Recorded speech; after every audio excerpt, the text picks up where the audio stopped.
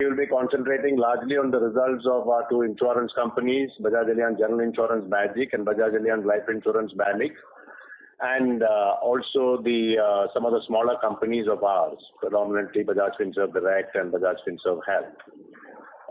Bajaj Finance has already had its call yesterday, but we would be glad to take any high-level questions on BFL. We will not be taking any questions on the status of Allianz's stake in our insurance companies, except to state that it has remained the same and there is no change. Any statements that look like forward-looking statements are just estimates and do not constitute an assurance or indication of any future performance result from our side. As you know, while Bajaj Finserv prepares its financials in compliance with Indian accounting standards, the two insurance companies are not yet covered by Ind AS, and their standalone results are on the Indian GAAP, basically based on the IRDA's regulations governing preparation of financial statements. However, for the purpose of consolidation, they do provide us with Ind AS compliant financial statements. Now, let me start with the key highlights for FY24. Actually, the FY24 for us has been a year in which we crossed many milestones. Bajaj Finserv's consolidated total income for the year crossed 1 lakh crores, and then we ended at 1,10,383 crores, which is a 34% year-on-year increase. Our consolidated profit after tax for FY24 was 8,148 crores, which is 27% higher than the previous year. Even excluding the volatile mark-to-market unrealized gains of Bajaj and Bajaj, the consolidated profit after tax was 8,180 crores, which is up 21% year-on-year. Both the consolidated revenue and profit after tax were the highest ever for Bajaj Finserv. BFL's consolidated AUM exceeded 3,30,000 crores.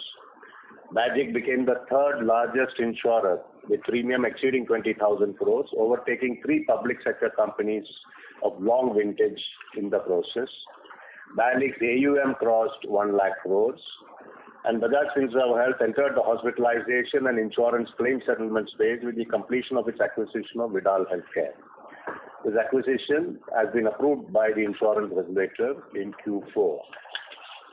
Bajaj Finserv AMC ended the year with an AUM of 9,552 crores, a tad under 10,000 crores, just 9 months after the launch of its first fund. Let me give you a brief update on the Vidal acquisition. In the previous quarter, we said that Bajaj Finserv Health has entered into an agreement to acquire Vidal Healthcare Services, and Vidal Healthcare Services in turn own Vidal Healthcare TPA, a registered third-party administrator under the insurance regulations. This transaction has been completed and the payment for the acquisition has been made in April 2024. Bajaj Finserv Health shall now work from the next quarter over the integration of the business and utilization of the Vidal network and offerings for its customers. The acquisition of VHC significantly augments the capabilities of our healthcare venture in the digital healthcare space, empowering it to provide services to insurance companies, employers, and governments, and will also enable them to cover all customer segments through products, managed care offerings, outpatient services, inpatient hospitalization and claims management, and digital platforms. Between Bajaj and Bajaj Finserv Health, we now have the toolkits needed to become a meaningful player in the healthcare services space. Devang, the CEO of Finserv Health, is with us in this call to take any questions you may have on this acquisition on Finserv Health strategy. Let me now start with the highlights of our consolidated financial results for Q4, which have been put up in our press release a while ago. Our consolidated total income for Q4 up 36% at 32,042 crores compared with 23,625 crore in Q4 of FY23. And the consolidated profit after tax, a 20% increase at 2,119 crore versus 1,769 crore in the same quarter of the previous year. As I mentioned earlier, since the insurance companies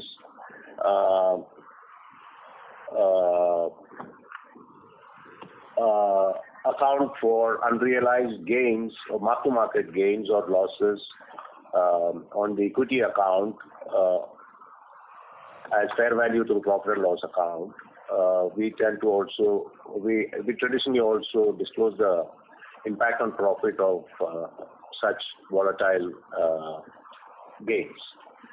If you were to exclude the impact of these MTM losses and gains, the core profit after tax would have increased by 17% in Q4 FY24. During the quarter, BFL recorded a top-line growth of 25%, growing from 7,781 to 9,714, and a consolidated profit after tax higher by 21% at 3,825 crore versus 3,158 crores. The ROE was 20.5% versus 23.9%, largely because BFL had raised about 9,000 odd crores in Q3 of FY24. Bajaj recorded top-line growth in gross written premium of 32%, 4,962 crore versus 3,766. Profit after tax increased by 18% to 380 crore versus 322 crore, and the ROE was 3.6% versus 3.4%. The combined ratio, as measured as per the IRDA's master circular on financial statements, was 101.6 versus 97.3% and 97.2% in the same quarter of the previous year. Bajaj recorded a top-line growth of 27%, with gross written premium increasing to 8,183 crore in the quarter compared with 6,434 crore. A profit after tax higher by 321% from 26 crore to 106 crore.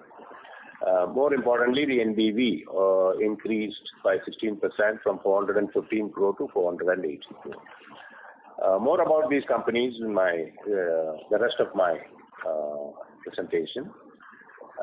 Going to the business update on the performance for Q4 and FY24, the external environment was generally favorable for the insurance sector. Some of the challenges to growth posed during the post-pandemic period also receded compared to the previous year. Positive regulatory development in the insurance sector aimed at attaining insurance for all by 2047 continued in FY24. All this created a conducive market for both the life and general insurance sector. And we remain optimistic that the industry will continue to grow given the favorable macros, regulatory changes, low penetration, and relatively positive consumer sentiments. Coming to Bajaj. Before I get into performance, I want to mention that our claims reserving triangle and the claims paid triangle has been included in our investor presentation.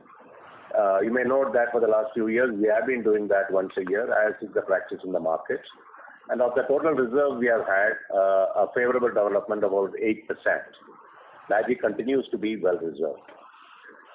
Bajaj continues to balance growth with profitability and consistently delivers a superior combined ratio versus the industry. It continued its growth momentum, recording above market growth in Q4 as well as all of FY24. Headline gross domestic premium income increased 32.3% during the quarter, well above the industry, which includes private and public multi-line players, growth of 10.9%. And in FY24, its growth of 33.5% was higher than the private sector's 17.5% and the industry's 14.2%. The market share increased to 8.3% in FY24 from 7.1% in FY23, which is more than 100 basis points improvement. Even excluding the tender-driven bulky government health and crop line, the growth for Bajaj is 13.34% as compared to the previous quarter, but it's in excess of the industry growth of 11.5%. GDPI grew by 20.4% for FY24, excluding the tender-driven businesses, versus the private sector's 16.4% and the industry's 13.3%. This market-leading growth was contributed mainly by commercial, 14%, group health, 46%, retail health, 11%, and miscellaneous, 95%. On the bottom line, the industry has been significantly impacted by NatCat events this year, and as you know, larger companies tend to have a greater exposure to NatCat events, especially those which have a higher book of commercial and corporate businesses. We experienced 8 events, mainly North Indian flood, Sikkim flash flood, Tamil Nadu flood, cyclone events such as Cyclone Biparjoy and Michong during the year, as only one flood event in the previous year. The combined ratio for the quarter was higher at 101.6 as against 97.3% in Q4 of FY24. The higher ratio is on account of higher claims during the quarter. The combined ratio improved to 99.9% in FY24 versus 100.5% in all of FY23, notwithstanding a NatCat claims of 118 crores, which is net of reinsurance and reinstatement premiums. The profit after tax for the quarter has grown at a healthy level of 18% from 322 crore to 380 crore, and it was higher by 15% for the full year from 1348 crores to 1550 crores. The higher PAT is attributable to better investment income. Excluding the impact of NatCat claims, the growth in profit would have exceeded 20%. Growth in motor insurance during the quarter was muted. It was 9% for the year, partly because of Bajaj's tight focus on writing only preferred categories of business and in line with new auto sales growth of 10%. Bajaj continues to adopt a conservative stance on commercial vehicles underwriting. While motor still continues to dominate the business mix, other significant movements in FY24 included significant increase in government health mix by 13%, decrease in crop insurance mix by 4%, against the previous year, attributable to more prudent selection of the areas where we wanted to participate. In particular, Bajaj continues to be conservative in writing large volumes of commercial vehicle insurance, where the growth is only 3% for the year. The claim ratio was 70.3% in Q4 as against 66.4% in Q4 of FY23.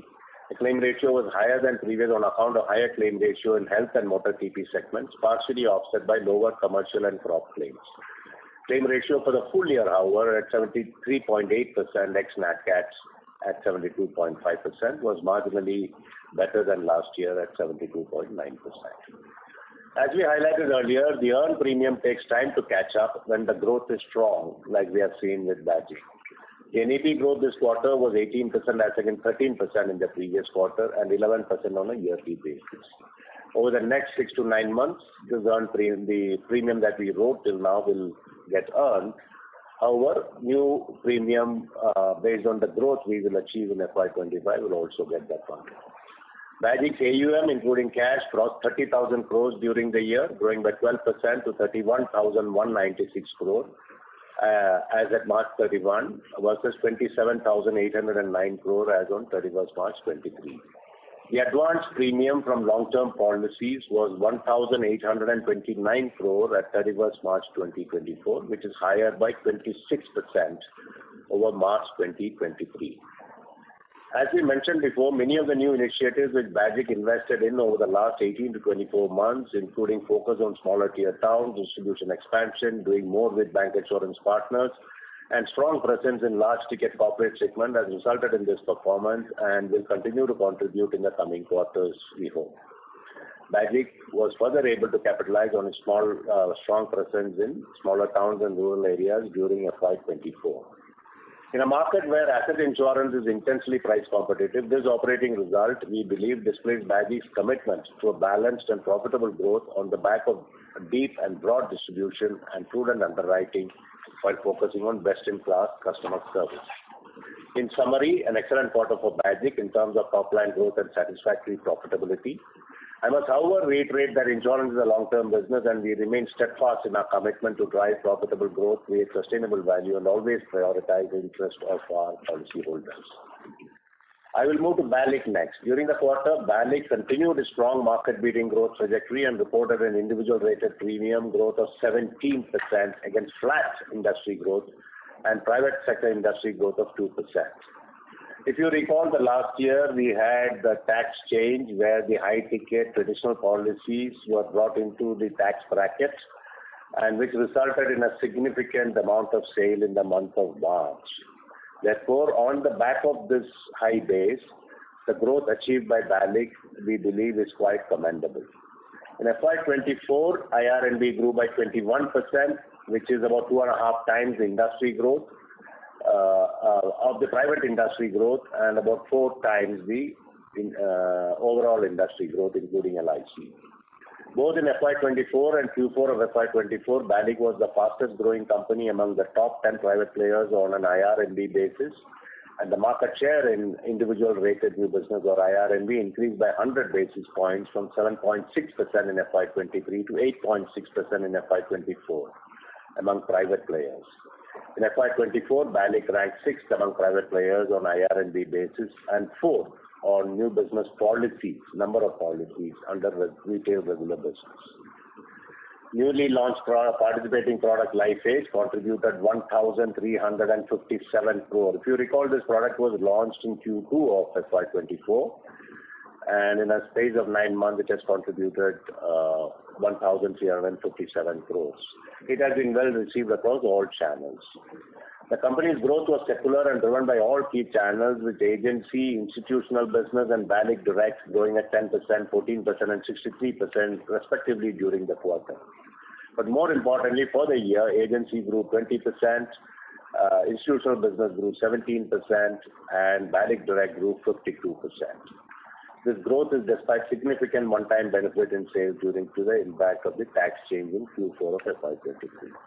On the back of strong renewal premium growth, BALIC's GWP grew 17% during the quarter and 18% for the year. The consistent growth in renewal premium reflects improvement in persistency that BALIC has been driving over the last 5 years. The total number of new policies in OP for BALIC grew 22% in FY24 to 7.4 lakhs. Again, one of the highest growth rates among the top 10 companies. During the quarter, BALIC's NBV, new business value, grew by 16% from 415 crore to 480 crore. Clearly, when they have grown better than market, they will get the benefit of operating leverage in Q4, and that is reflected in the higher growth of NBV. On a yearly basis, NBV growth was 12%, growing from 950 crore to 1,061 crore. And if you recall, the first quarter was a fairly weak quarter for NBV for BALIC. So the last 3 quarters were substantially made up. Overall, the business mix for FY24 on individual rated business was par 27%, non-par 24%, term 4%, annuity 6%, and ULIP 39%. This balance, we believe, is a very strong benefit that BALIC continues to drive. BALIC has continued to focus scaling up agency and direct channels through investing in people, processes, and also institutionalizing on the variabilization of agency costs through low-cost models. It has led to BALIC building up one of the largest agency channels in the private life insurance space with more than 1.5 lakh agents. BALIC is also building on the data and analytics for direct sales through upsell and cross-sell initiatives. It has led to BALIC's presence now in 313 cities, with separate verticals for certain key segments of customers. On the institutional business side, the company continues to expand its network of partners and grow existing partnerships. BALIC now has a reasonably large number of bank insurance tie-ups, which would help it to reduce concentration risk on Axis Bank. On the persistency front, there has been improvement across most cohorts, with 13-month persistency ending at 84%. And the 61st month persistency at 52%. Profit after tax, as I mentioned earlier, grew from 26 crore in Q4 to 106 crore in Q4 of FY24, and BALIC had a growth of 44% on PAT for the year from 390 crore to 563 crore. This was supported by higher than expected release from the past book and better mortality experience, partly offset by higher new business strain on account of business growth. BALIC ended the year with an AUM of 1,09,829 crore. Overall, another good balanced quarter for BALIC. Finally, as you know, both the insurance companies are among the most solvent, BALIC with 432% and BALIC with 349%, and hence are well poised to weather any external adversity. Given the excess capital, we have been paying out dividends from BALIC and BALIC for the last few years. And this year, the dividend has been increased from the previous year. BALIC has declared 661 crore of dividend with a BFS share of 489 crore. And BALIC has declared a dividend of 497 crore with a BFS's own share of 368 crore. BFL has announced a dividend of 2,228 crore, of which 1,144 crore will be for BFL, subject to approval by shareholders. Over the last 7 years, BALIC has declared a total dividend of 1,605 crore and BALIC has a dividend of 1,821 crore. And we have been reinvesting the dividends into our emerging businesses, Bajaj Finserv Direct, Bajaj Finserv Health, and the AMC. Let me move to the lending businesses, BFL and BHFL. I will only briefly touch upon the results, and the results are already available in the public domain. A good quarter for BFL on all growth metrics, AUM, customer acquisition, portfolio metrics, and operating efficiencies.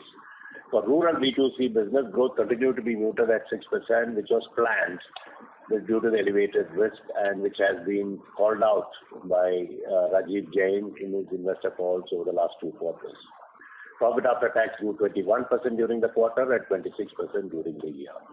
Customer acquisition, 32.3 lakh new customers, disbursed 3.6 crore loans, and added a record 1.45 crore new customers in FY24, the highest ever till date, as against 2.96 crore new loans in FY23, which is a growth of 20%. The customer franchise is very strong at 8.36 crore, while cross-sell franchise itself has crossed a milestone of 5 crore. The Bajaj Finserv app now has 5.24 crore net users as against 3.55 crore users on 31st March 23, and the AUM ended at 3,30,615 crore on a consolidated basis.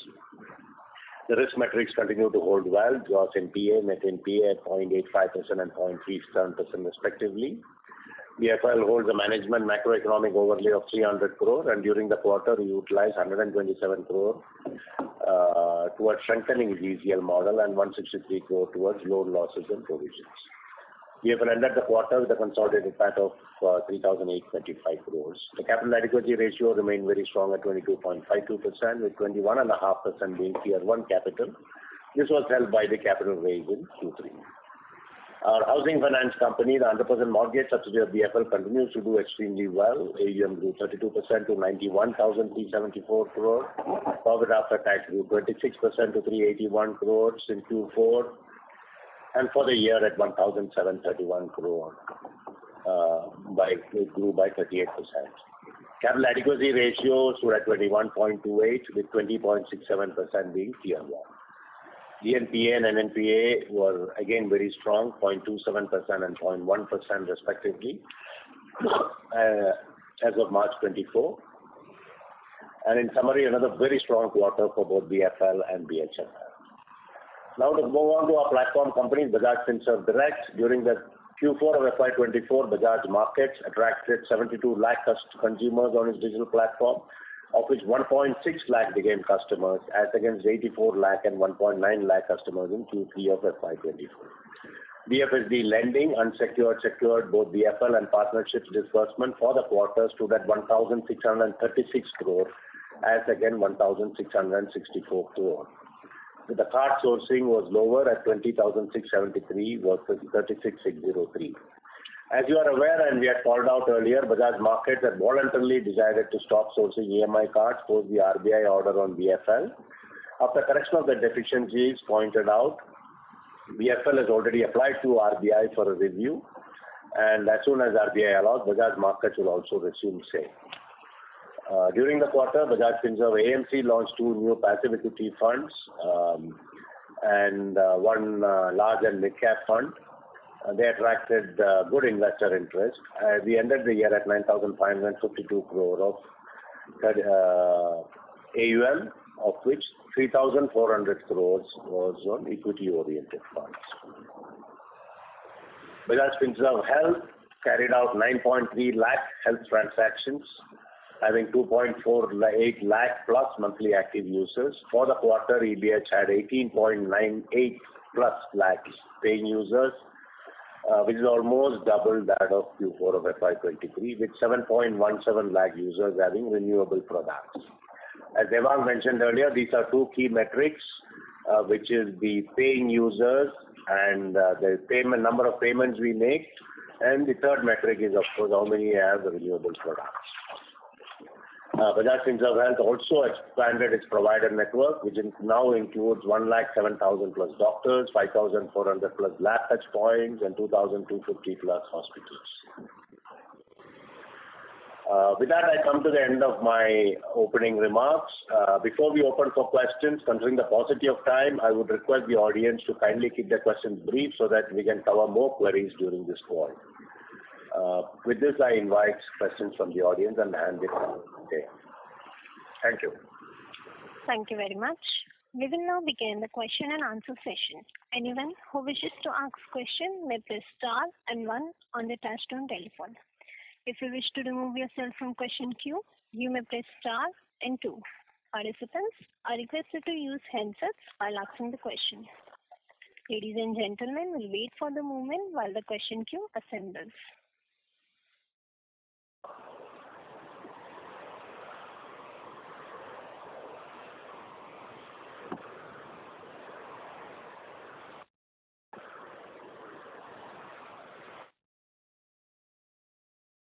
The first question is from the line of Swarnabh Mukherjee from B&K Securities. Please go ahead. Hi, sir. Thank you for the opportunity. A couple of questions from my side.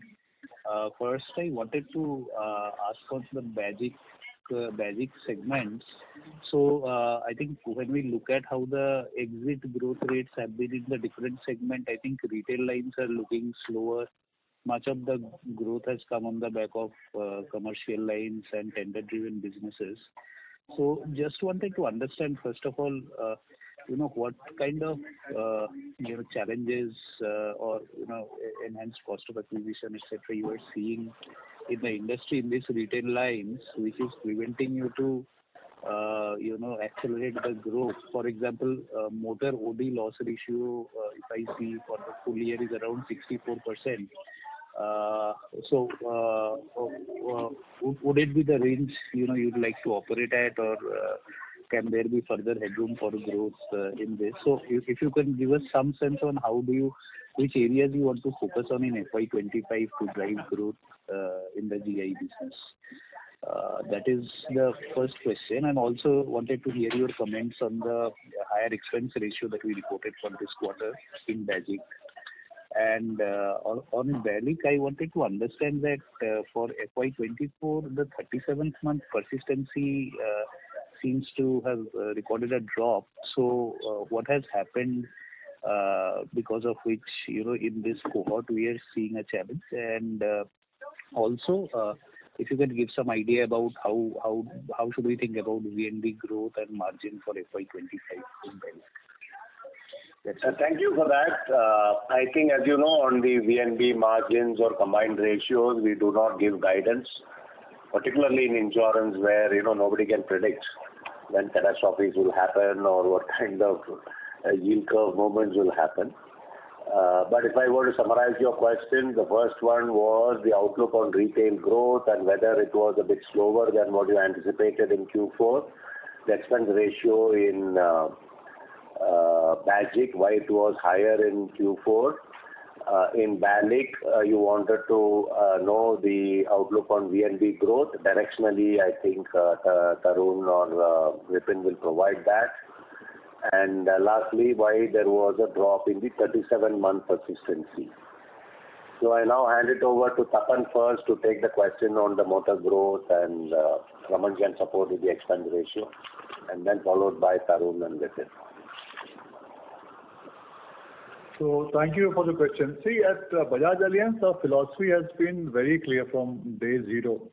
Wherever we see opportunity to grow, we grow that. And if you look at retail lines of business, we're still one of the large players in the Indian market. If the opportunity does not seem as per our pricing or as per our comfort of combined ratio, then we slow down because it's cyclic in nature. Business, is not something which has always been constant. So if you watch over a long period of time, it's always cyclic. So opportunity again comes in, and then we again grow and take our place. But we would never be aggressive when the market is not conducive for high growth. Q4 normally, if you look at most of the years, retail gets aggressive in Q4 because the way the general insurance business is structured, a lot of commercial business happens in April. 1st April is the date, and then is September, which will be there. While if you look at towards JFM, it's mostly retail business where the aggression comes in. That is how the GI business gets structured.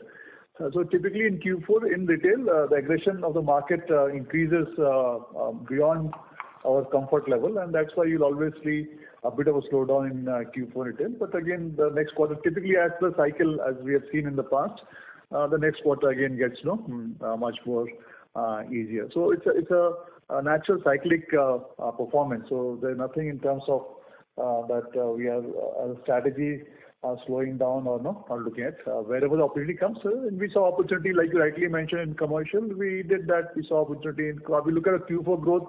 It's over 30%. It's much over the market growth of 12%, and Q4 so it's about close to three times. Like it's actually a much higher growth than the market. So the company, I would say, has done very well in terms of Q4 growth, in terms of the positioning where it is. Retail, obviously, as I mentioned to you, is over aggressive, then we tend to slow down. That's the answer on how it looked like. Over to you, Raman, in terms of taking the other questions. Yeah, I'll take the question on the higher cost ratios. See, normally if you see, if I compare the cost ratio with the whole year, it looks a little higher. But if you compare it with the same period last year, quarter 4 on quarter 4, there's hardly any delta. It's 31.3% versus 30.9% last year. So structurally, actually, nothing has changed. What is really just moved up? So OPEX, there is actually no change, but a bit of higher commissions in quarter 4 has actually inflated the overall cost ratios for the company. And that is cyclical, because if you look at our growth in quarter 4, it's largely coming from some profitable lines where the commission rates are higher. So that's the only reason the growth is higher. The cost ratio is higher. But like I said, if you look at it on a totality basis for the full year, we're actually 1.5% lower compared to last year. I hope that answers it. In terms of the expense of management, I think the regulators come out. Our company is safely within that. The regulator is 30% expense of management, and if you see most of the companies, more than half of the companies have been breaching that. Our company would be close to 22 and a half, if I remember right, in terms of where we stack up. So if you look at in the industry, we would be one of the most efficient companies in expense of management, which has come together, and you compare that, that would be among one of the best in the industry. Raman, if you want to substantiate to that, you can add. Yeah, you're right. The actual number is 22.7%, which gets reported to IRDA. So we are well within the regulatory norms. Just a quick follow-up on the first one, sir. We were getting feedback that the competitive intensity in the motor OD side is possibly seeing some betterment. Do you also see similar trends or in the micro markets which you are focusing on? See, if you look at it, the worry for the industry is TP. There has not been a TP price hike for some years, and in TP claims there are inflations. I think, and motor TP constitutes a reasonable sum of business. So if you get into guarantee of it, you'll actually see where the problem lies.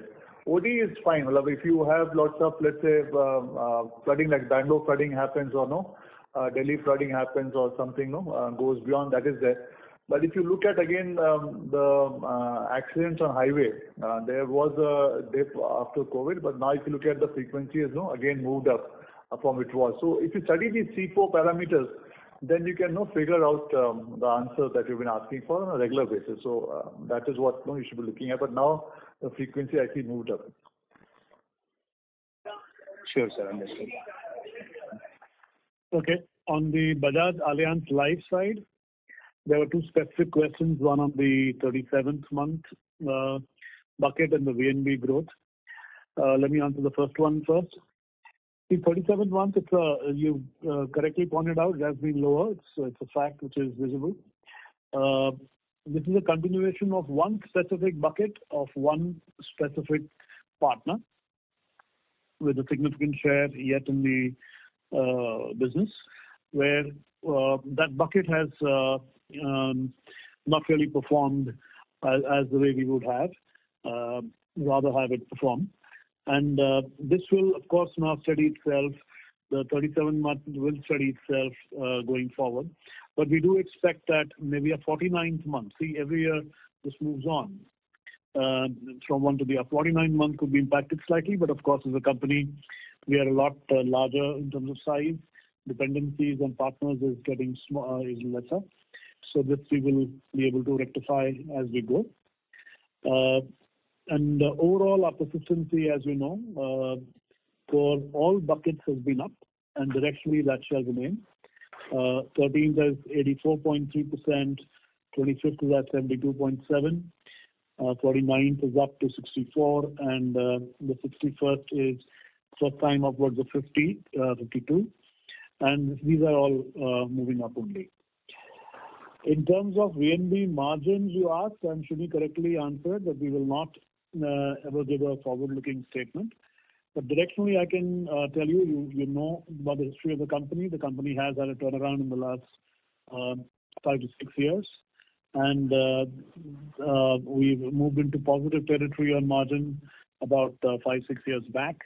And the direction is only up as we now have a steady scale, a steady product mix. Cost efficiencies are now getting thrown up. And for the last 2 to 3 years, there was a disproportionate amount of money getting invested in new partnerships that we were investing in. Hence, here on the story will remain positive. Of course, you have to, as Srini also pointed out, you can't be 100% sure about the way the yield curve is going to be. The non-par funds particularly get impacted by that.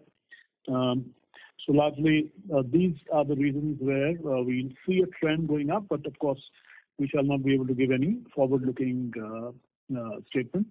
Vipin, is there anything you'd like to add? No, I think just on the persistency to re-emphasize, if you go previous year, 25th month was down by about 2% odd. And it's a flow like Tarun mentioned. So last year it was 25th month, this year it is 37, and next year probably 49th may have something. So it's a book we acquired about 3 years back, and that's flowing through. But otherwise, we don't see any stress on our persistency. It's been improving. Understood, sir. Just quick follow-up. Is this on a savings? 37th month, I think, right? Sorry, sir. Your voice was not audible. Yeah, can we move on?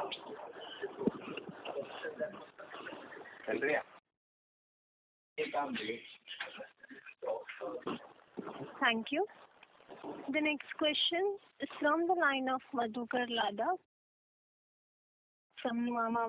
Please go ahead. Hi, good afternoon, and congratulations on a good set of numbers.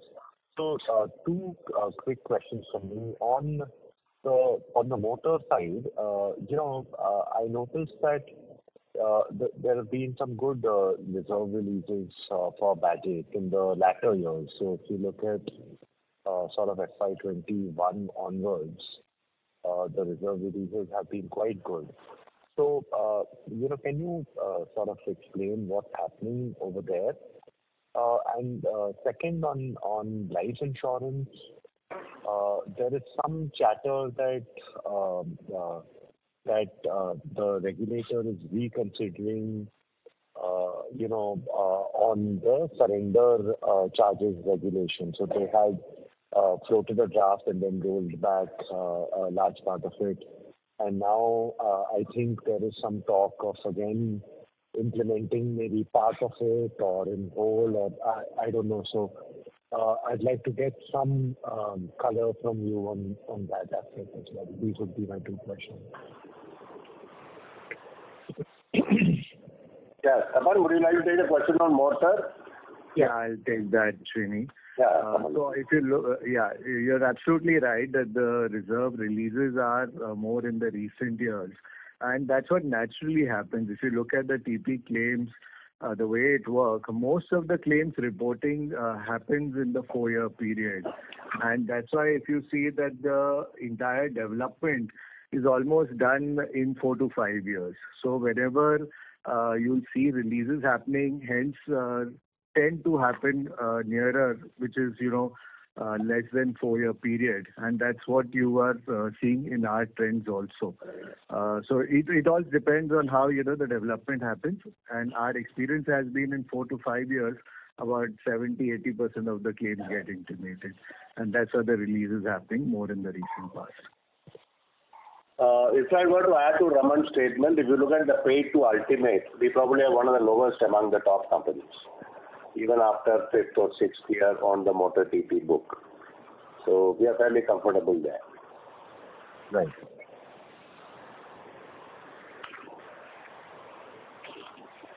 Thank you. And on the life insurance bit, that question is pending.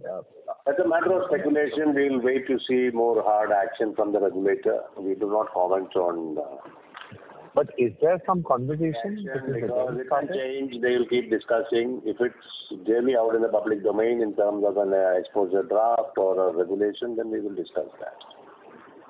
Right. I have one more follow-up. Can you split the loss ratios between retail health, group health, and government, and what's been sort of comment a little bit on the recent government health performance, because you've written a lot of business over there. We don't give micro breakups, because that's part of our business strategy. But some directional comments, what are you seeing in the government side? No comment on that.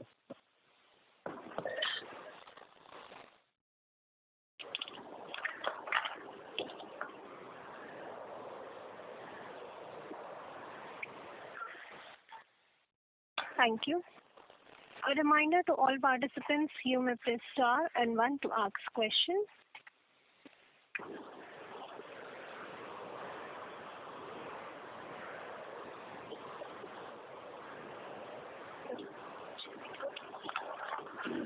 The next question is from the line of Supratim Datta from Ambit Capital. Please go ahead.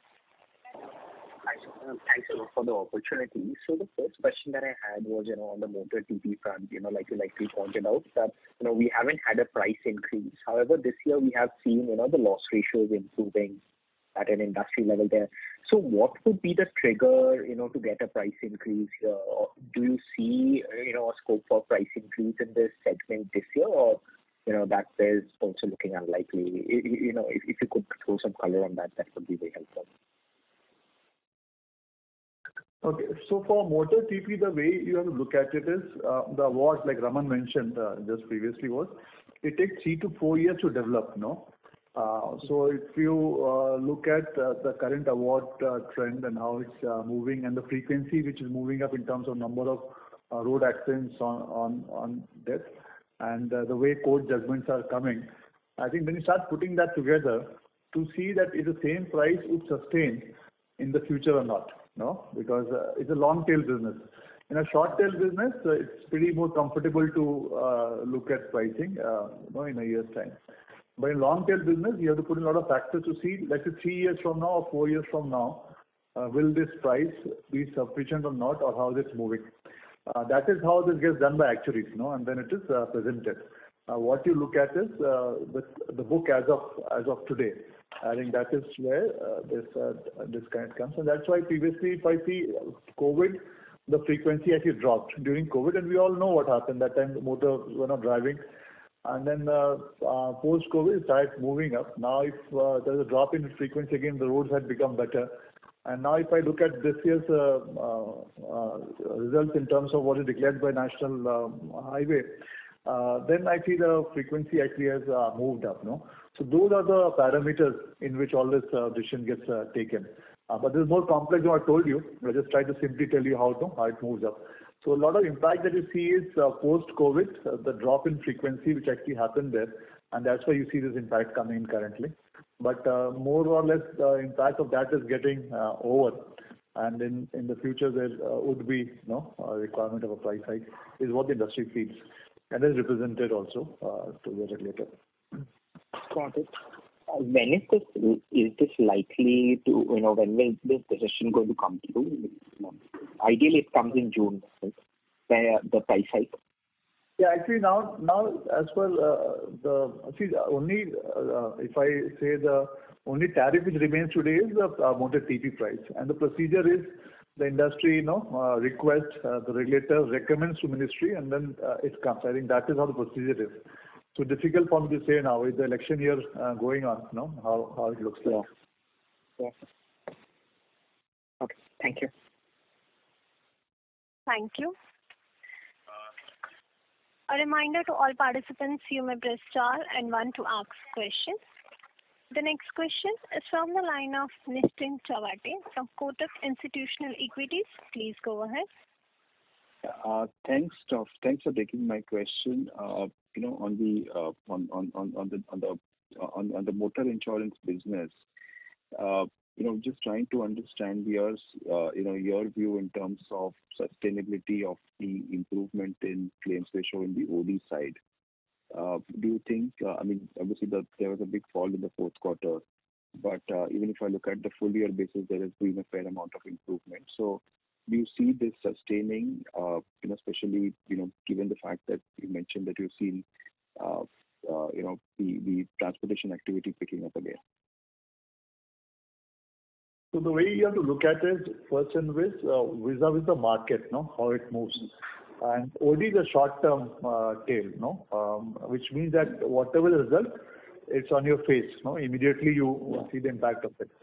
So a fall in OD actually shows that the company has been segmenting the customers right. It shows a reflection of good underwriting by the company. Has been able to segment customers well, and that's why you see a fall, in terms of the OD ratio. Because as I mentioned, it's a short-term ratios. You'll be immediately able to see the impact, in terms of what business you write. And TPA is a long-term, so you see the impact a bit later. Now, is it sustainable? Obviously, our ambition has always been to be a good underwriting company, and that has been reflecting in our combined ratio over years now. I can say it's not about 1 or 2 years. I think if you take it back to 10, 15 years, we have had one of the best combined ratios of the industry. That's the philosophy of our company. So we keep on looking and writing very, very minutely to see how we can get better at it. And that would be a focus, but how does it play out? I can't give a forward-looking statement, but as a philosophy of the company, we would continue focusing on that. But fair to say that you have seen competitive intensity being lower, because of which I think we are able to achieve this, or that's supporting us to achieve. Competitive intensity is not lower. I don't agree to that.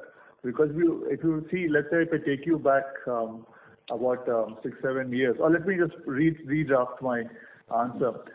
Whenever a new company comes into the market, what do they do? Which business do they get into? Let's start from here. The first business they get into is motor, any company. So with more addition of companies, motor will always be competitive.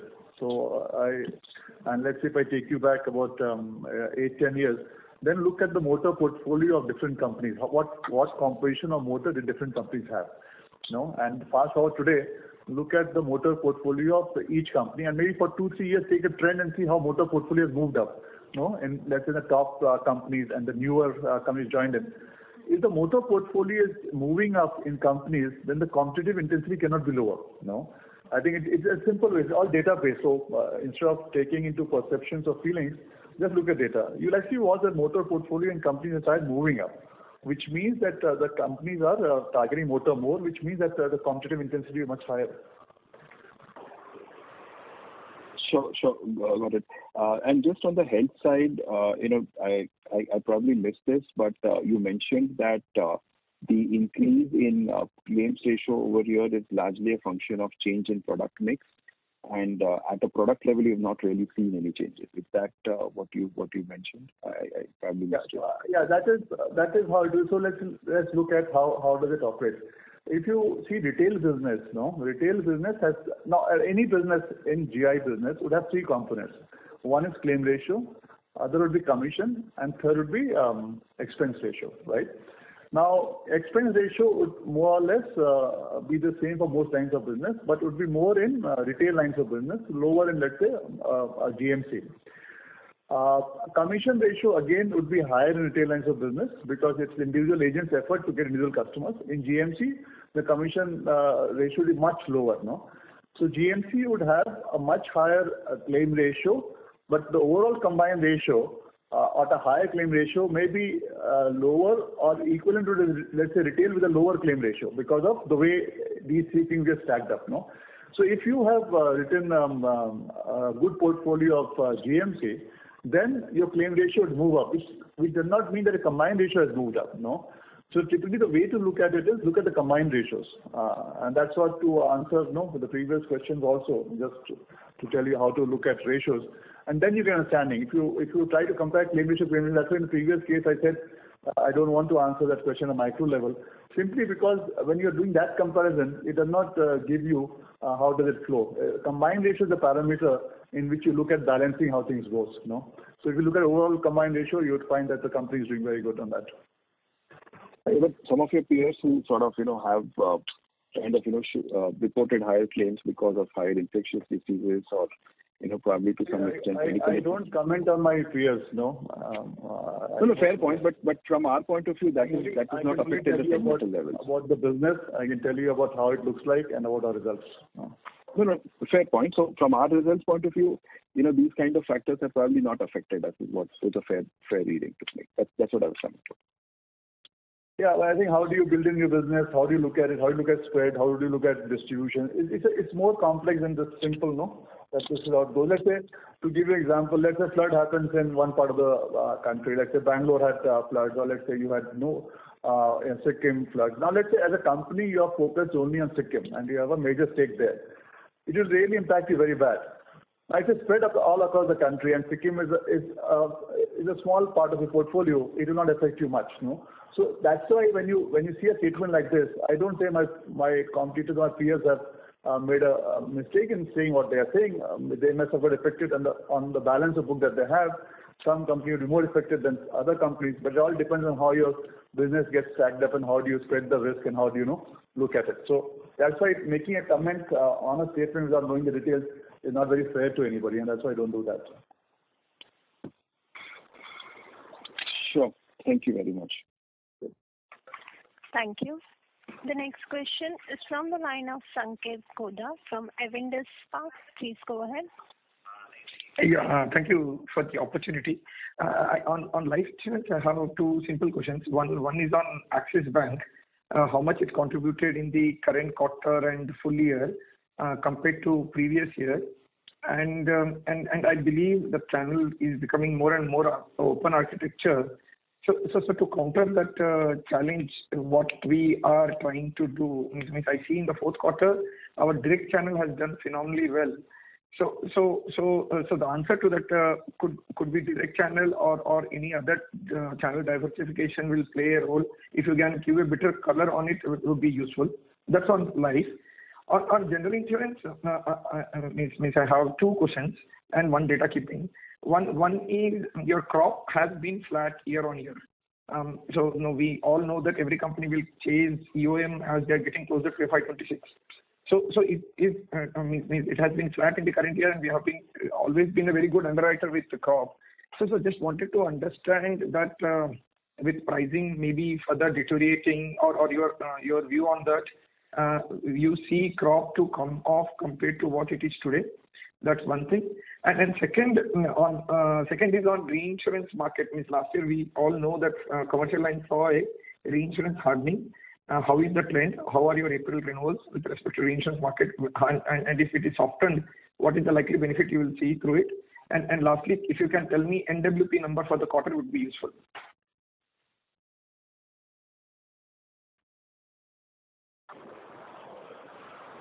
So let me start with the life insurance question first. Yeah. You asked about Axis Bank. Right. See, that it's been our stated policy. You heard me consistently, and we are clear about the way we are going. When we started off, Axis used to be almost 35 to 40% of our business. Steadily, it's been coming down. Last year, FY 2023, it was 25%. This year, it is 23%. In Q4, we grew the company at 17%. Axis grew by 14%. So lower than the company. So the intent is, of course, at the same time, let me also just tell you this, that yes, it is going to be getting into multiple architecture. But I do feel that if you look at the customer acquisition and also the current space in Axis, there is a lot more yet to be done. Despite the fact that we still had 28% of Axis share, despite the fact that they had their own subsidiary. And Axis grew faster than its peer banks, if you look at the numbers in the bank insurance space. So overall, it's been very beneficial to Axis having an open architecture. And I guess that continues. But suppose our market share in Axis has remained stable compared to last year. Correct. Yeah. So yeah, it has been stable at the same level as last year. Okay. Yeah. So, but I do not expect that it will. I mean, they're adding more players, but I guess that the pie is going to get bigger. And when we do our bank assurance tie-ups, that's really what we bring to the table. That people, it's not that you do replacement business, but you also do additional business. That's the whole value prop. And I think that's playing out, particularly in Axis Bank's case. And like I said, there is enough there to be done. So Axis will remain a growth space. But having said that, we do not want to have dependency, as they don't want to have dependency on less number of insurers. Similarly, we don't want to have our dependency on one distribution business. So the share of Axis in BALIC and contribution to BALIC will come down, largely because we are growing and we will continue to grow our other businesses. Yes, BALIC Direct from a lower base did very well. Our fastest growing business. There were a lot of things that we got right. We got our technology right. We got our data slicing right.